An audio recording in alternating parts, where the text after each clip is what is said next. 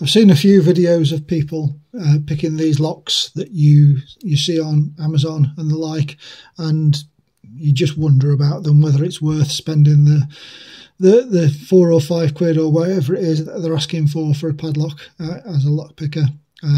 This one was shown to me by Lockpicking Paul on the UK Locksport forum, and it was cheap, and it's just so easy to press the buy now button. So I'm putting this video out so you don't have to go and waste your money and buy this lock. It quite clearly is a lock. It says so there on the front. Couldn't actually get the print in quite straight or whatever. Let's just slot it in the device while I'm talking. Let's get it that way around. Okay, it's a cross lock. Okay, there's the key. I actually have a hard time getting the key in and out of it. I think this little bump is supposed to indicate which way the key goes in, but because this arrow doesn't actually line up to anything, I think, oh there you go, first time it's gone in. So there you go, it does work. So presumably if I line that back up, yeah, we can get it out. Anyway, I'm not quite sure what you would do this lock in a real security situation. Well, I certainly wouldn't want it on my front door.